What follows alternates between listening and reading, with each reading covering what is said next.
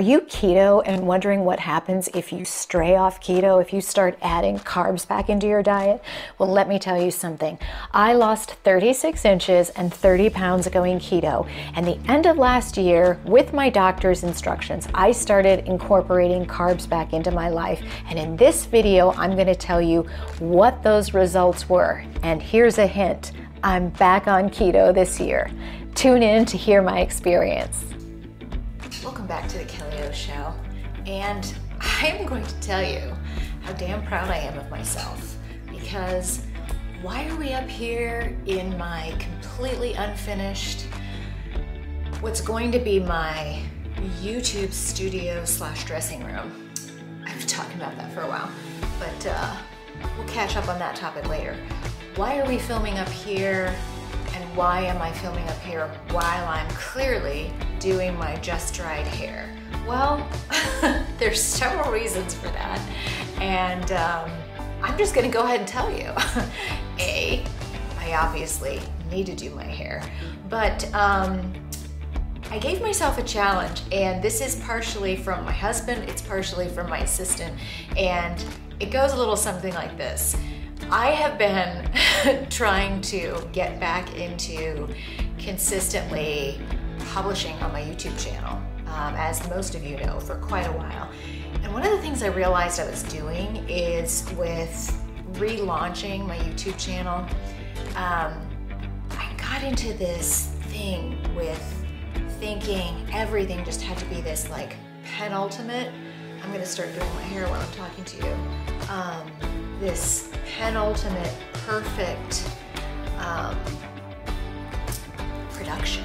You know, I'm filming right now on my brand new camera that I convinced my husband to buy for me, which I absolutely love.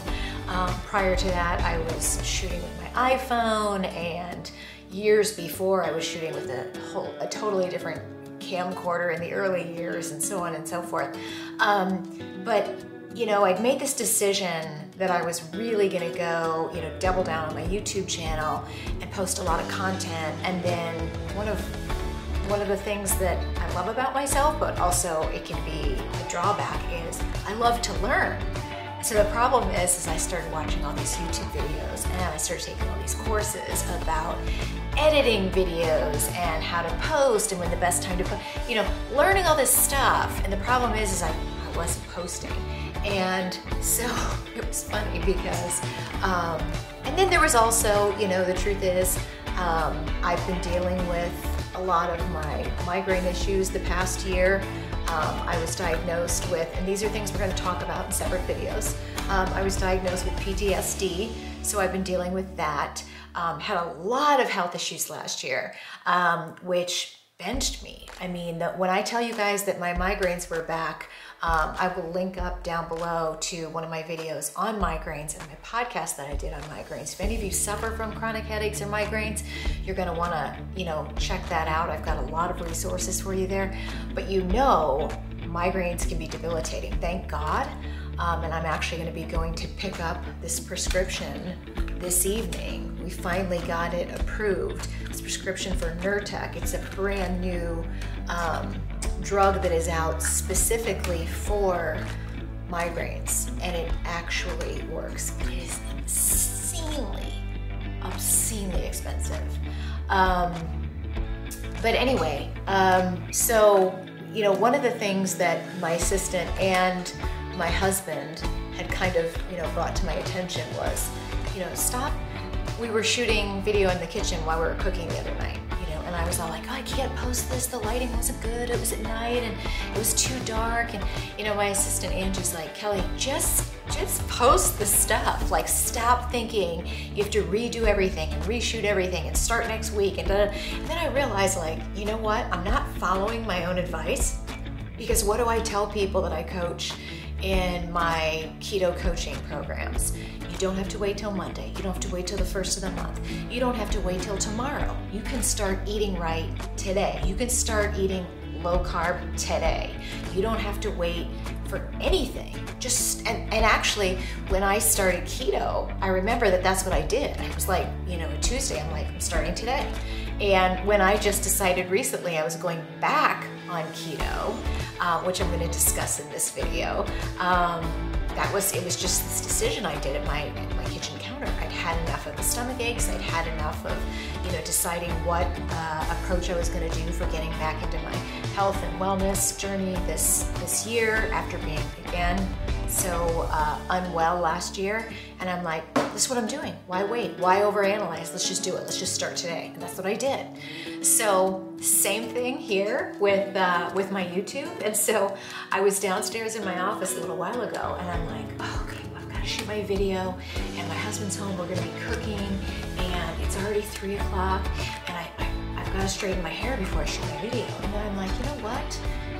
Here's the topic that I'm going to talk about. I'm going to talk about some of the lessons I've learned going off of keto, or going off, I don't want to say going off keto, going off strict keto, the end of last year, and why I'm back, leading up to why I'm going back on keto.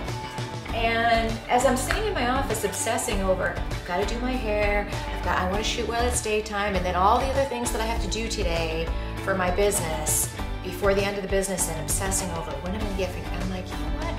Take your damn camera upstairs and do your hair while you're shooting your video. So that's where we're at, people. You guys are up here with me, and you might get some unflattering views of me while I do my hair. But hey, that's what we're doing. And I will just say this as a side, getting my hair cut in this bob that I did whenever it was that I did, and then you probably saw that I was trying to grow my bangs out for a while. Please feel free, any of you. If I ever think that I'm gonna grow my bangs out again, just write in the comments, Kelly, you're crazy. I am not meant to ever not have bangs. I actually cut my own bangs before I went in recently. Just went in a week or so ago to get my hair colored, get my roots touched up. And my hairdresser actually said, she's like, you did a pretty good job.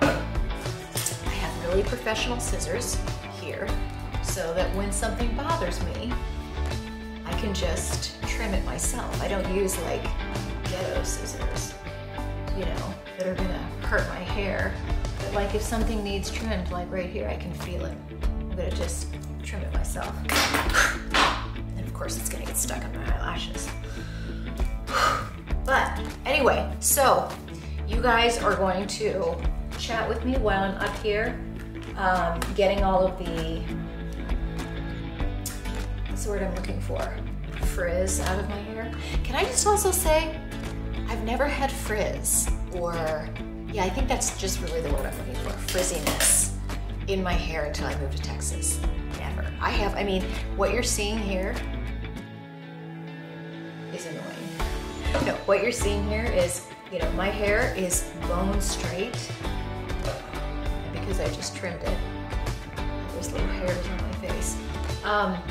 What you're seeing here is bone straight hair, but it is just amazing how the humidity in Texas, I've never ever had to deal with frizzy or flyaway hair at all, till I moved down here. But I will say this, I loved my hair long, and I will never say that I won't go long again. I just really love this bob cut, and I'm so glad I did this like blunt cut this time. It's really a lot easier than last time I got a bob. It was shorter in the back and longer in the front. It kind of needed me to curl it under and do a lot more styling. I'm gonna bring you guys with me to get some hairspray. Go over here in the worst lighting ever. There's a lot of, sorry, I need to have you guys come up here. I have been using the same Paul Mitchell hairspray on my hair for as long as honestly, since high school. So I graduated in 1987. That's as long as I've been using this hairspray. But then the other hair products, for what it's worth, and we'll do a whole separate hair, I have to kind of like lay it down because my tripod, I don't feel like messing with my tripod. But the other products that I'm really using the most of right now are all of these Moroccan stuff. They have a pretty good dry shampoo, I really like this Root Boost. I'll link all the stuff up down below.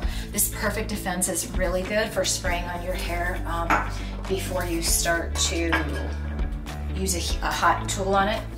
And then their mousse is pretty good. The other company that I've really liked using prior to this has been Kenra. Oh, that's right, Kenra. I have to be honest though with you, lately, some of the stuff that I've been buying from them, and maybe it's because I ordered it on Amazon, has been a little disappointing. So I'm gonna try this right now right in front of you. It's called Dry Texture Spray. I'm no pro, so I really don't know what this is supposed to do to my hair. I think it just kind of gives it some body. Oh wait, no, I can feel it. It's giving it some texture there in the back. Hence why they call it Dry Texture Spray. It's not necessarily what I was planning to do. So let's come back over here. And maybe I'll take you guys back downstairs and we'll finish this conversation down there. What do you think about that? I think so. Hey guys, sorry, I decided to change my mind because while I'm up here and I have my my makeup mirror, I'm gonna do a little bit of a touch up on my makeup. And then if we have to go downstairs and finish this conversation down there, we will. But the topic of today's video is, and let me just get the makeup brush that I want to use, which by the way, this very messy little compact that I have here is my Saint makeup, which is the cream makeup that I switched to a little over a year ago. And I have to tell you guys, I just want to say this as an aside, I am so obsessed with this stuff. I will link to the post I did on this, but you can see how if I just want to touch up certain areas, you know, like I have a couple of these, like, I don't even know what you call them. When you get older, things just show up on your body and you're like, what the hell is that? It's like a spot or a bump, and you just have all kinds of issues. But that's what plastic surgeries are for, dermatologists, and elective cosmetic procedures are for. Just kidding.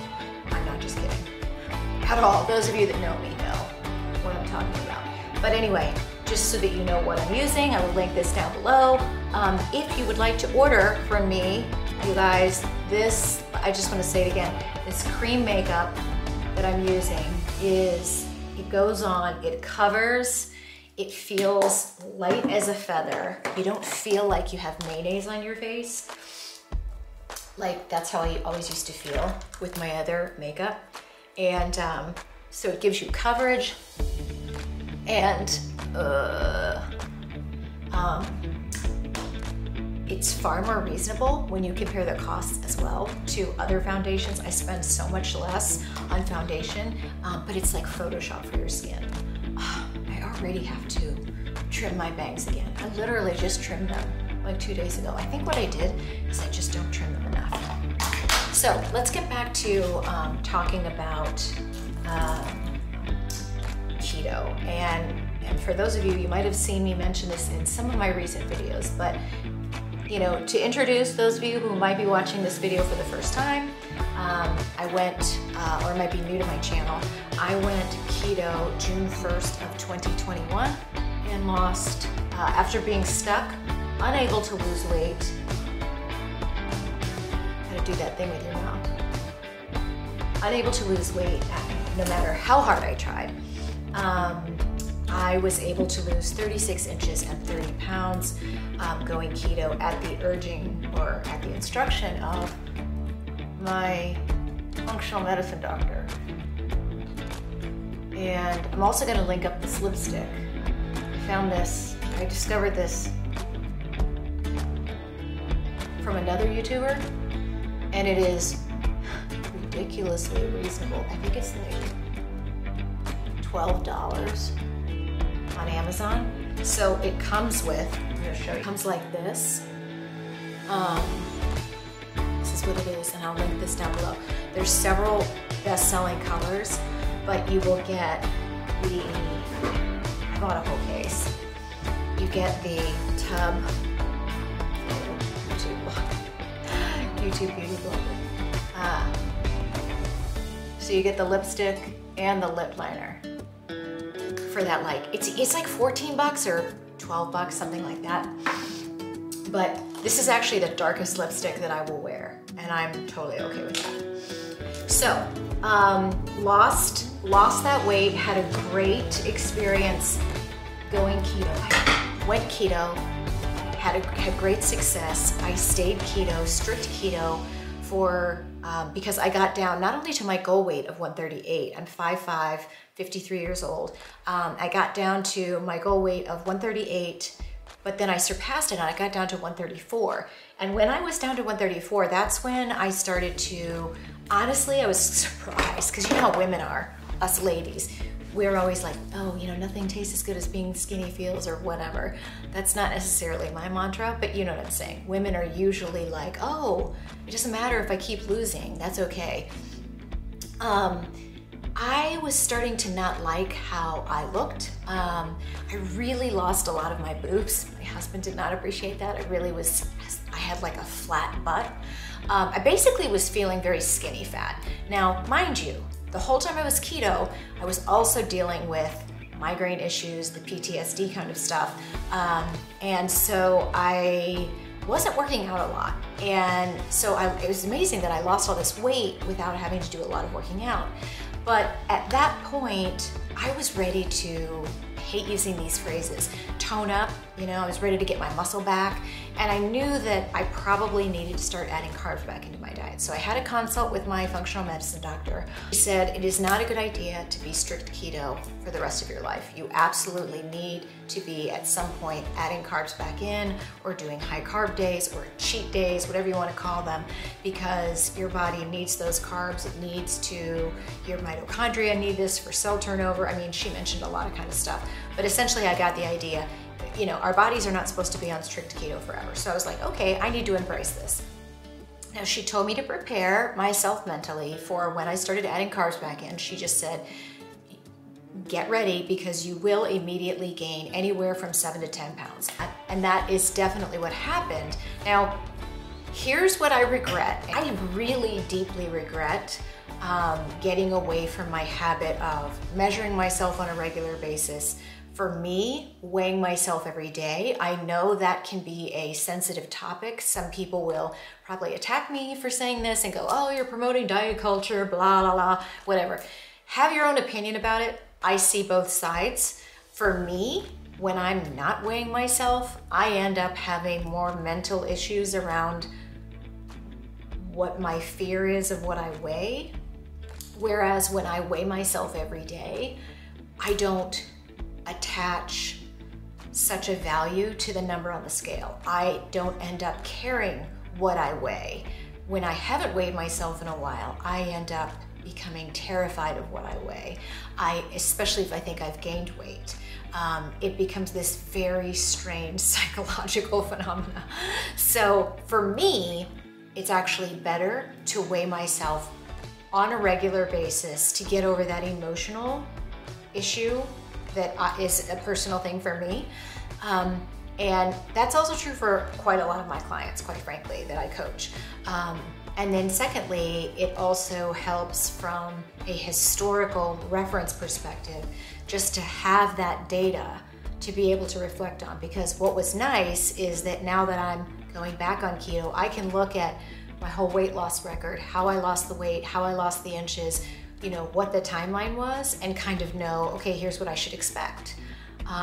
Here's where I'm at right now, da da da da.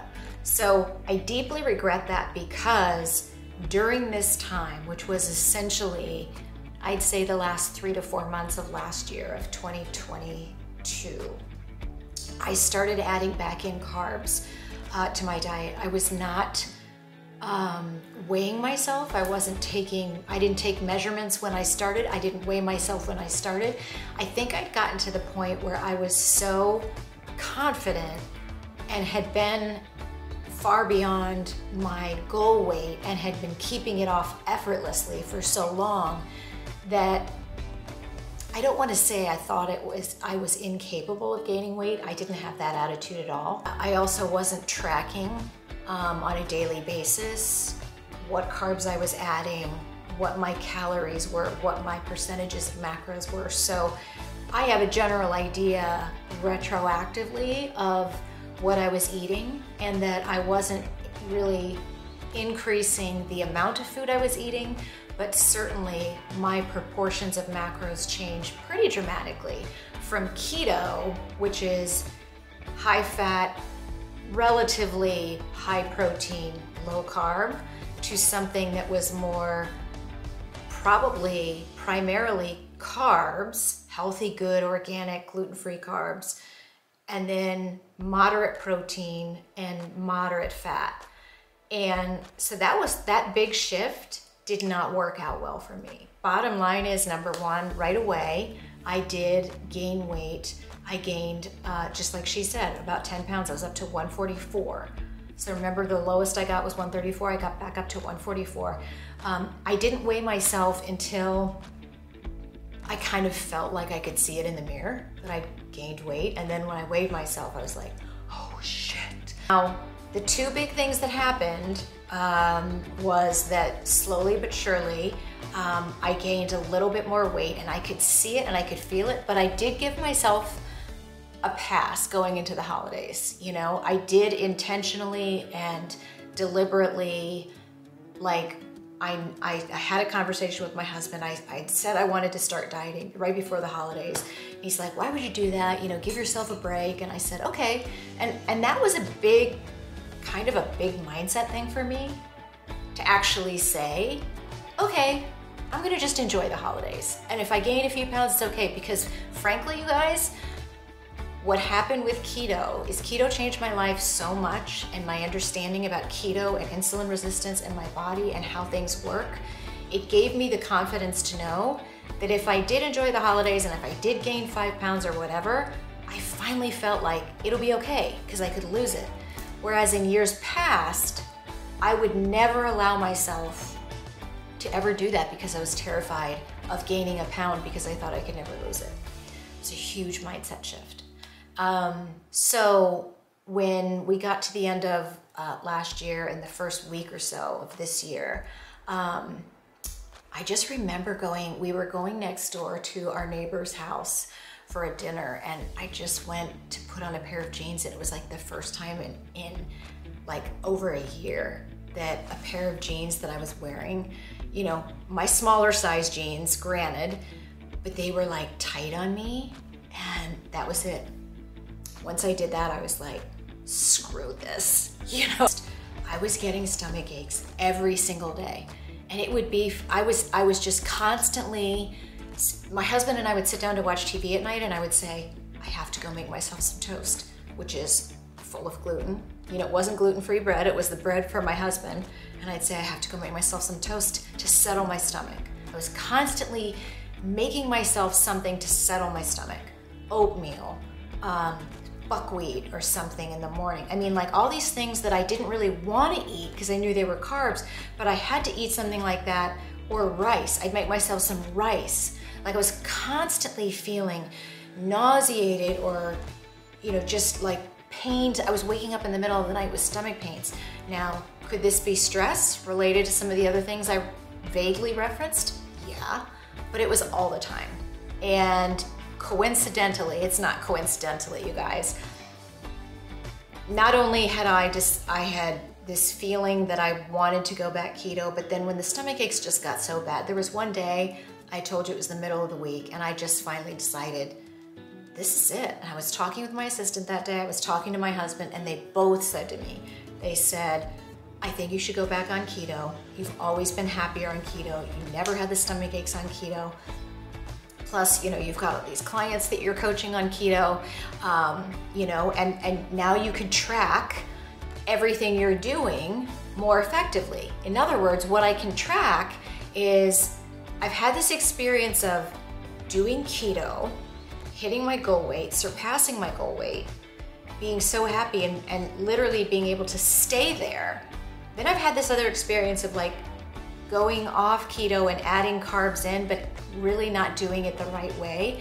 I think it's very clear that with my level of insulin resistance, I need to start adding in carbs when I do, a lot more slowly, a lot more deliberately, and track and like have a notebook, have this stuff recorded so I know what foods work with me, what don't, what I'm wearing a continuous glucose monitor again on this arm. I'm starting to track my glucose so I can see what foods affect me and what foods don't. I mean, I learned during that time that I have a food reactivity issue with bananas. They make me break out in my skin bumps.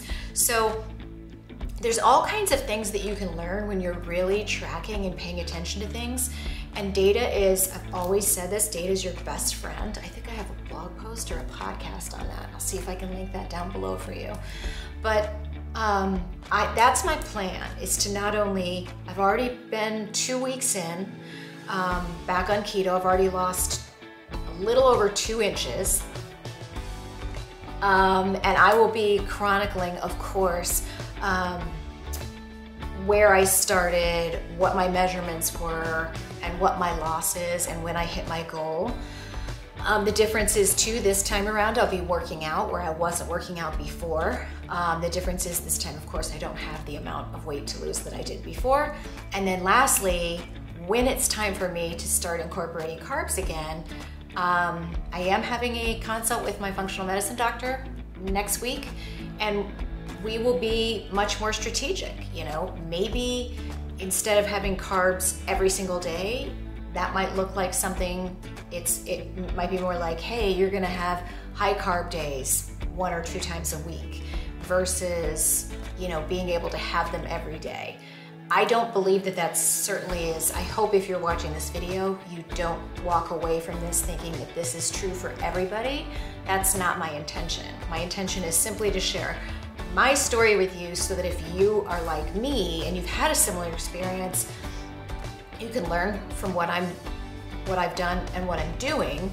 But I firmly believe that not everybody will have to watch carbs like I do. But I do think it is smart once you've gone keto, and this is what I'm now advising all of my coaching clients, once you hit your goal weight, to really smartly, kind of like, for lack of a better way of saying it, reverse out of keto, like really strategically add those carbs back in.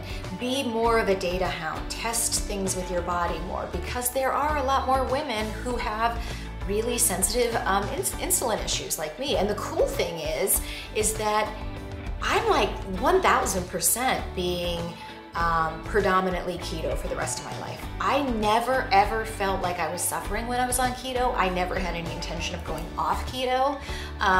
It wasn't like I was like, oh my God, when can I stop this? Was it fun eating gluten-free banana walnut muffins? Absolutely. Was it fun having, you know, going to this restaurant and having, you know, a bowl with quinoa in it, you know, and not measuring my quinoa? Yeah.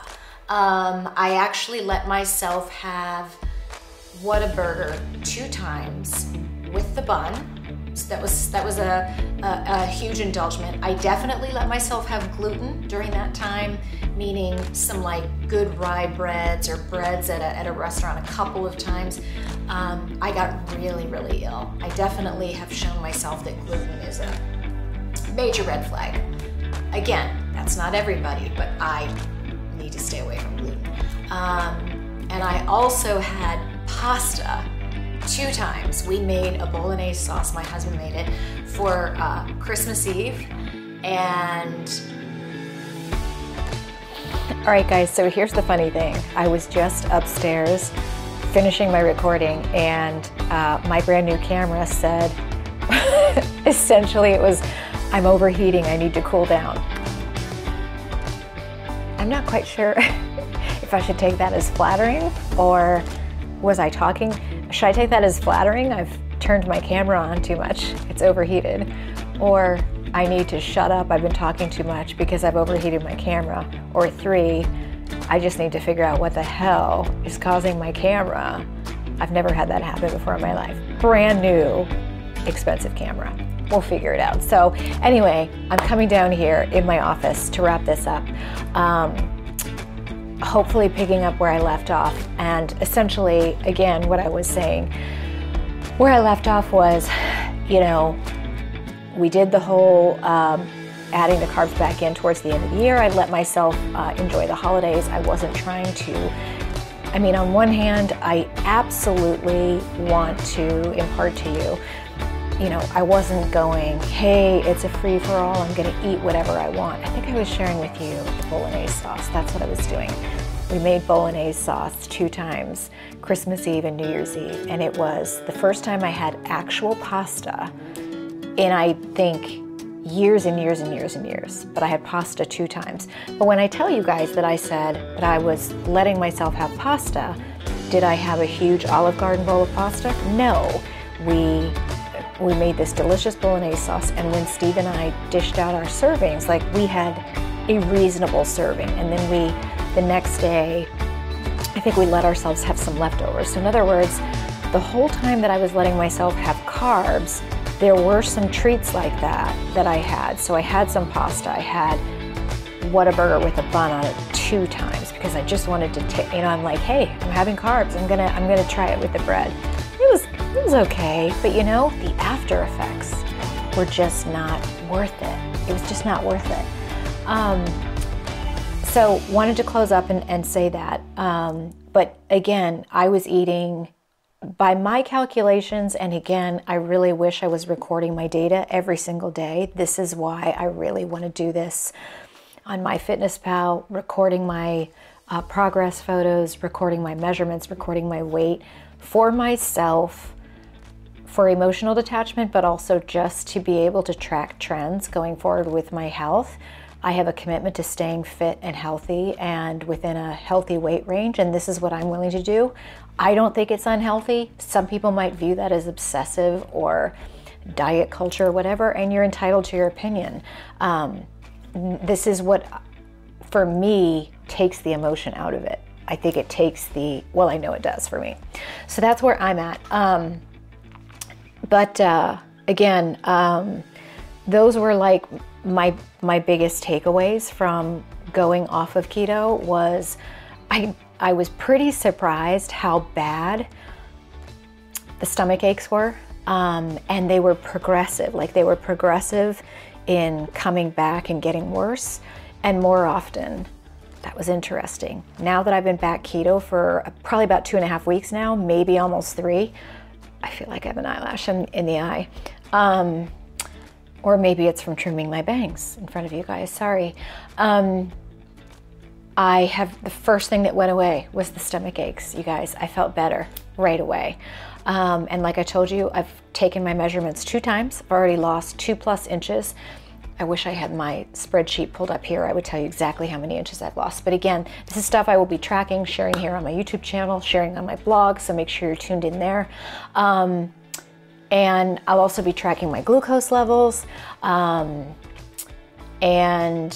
I'm just feeling better. I'm absolutely confident about seeing even better results this time around, because not only am I back on keto and feeling better, and I'm adding more recipes, by the way, to my keto cookbook, which I'm gonna link up down below. So there's like more diversity in my diet than ever, but I'm also gonna be working out this time around where I wasn't working out before when I did keto the first time. So I'm super excited, very happy.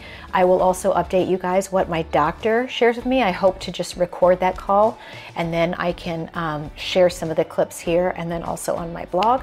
So that's that, but let me know what questions you guys have. Hopefully this was some helpful and interesting feedback for you, and then this way it'll explain to you, you know, when I say, hey, I'm back on keto, and you're like, what's going on? Now you know the background. But let me know if you have any questions on what I talked about here in this video, questions on keto in general, questions on anything I've mentioned, like my cookbook. I do offer not only one-on-one keto coaching to help women lose weight, but I also have a keto boot camp, which is like a self-paced video tutorial course where you can really learn how to do keto the right way and lose weight. So there's kind of 2 options. There's more like me holding your hand and working with you one-on-one with coaching, and then there's do-it-yourself Netflix style learning with my keto boot camp, and then of course there's my keto cookbook as well. So thank you guys so much for tuning in. I will see you guys next time on the Kelly O Show. Hey everybody, thanks so much for tuning in. It's so good to be back, and I am excited for you to watch this video and to hear back from you. Please make sure that you leave comments with your questions, and I'm gonna link up here to my, wow, that looks really funny. I'm going to link up here to my keto playlist with tons of videos on my previous keto experience, and of course we'll be adding to that with more new videos coming up on keto. Tune in.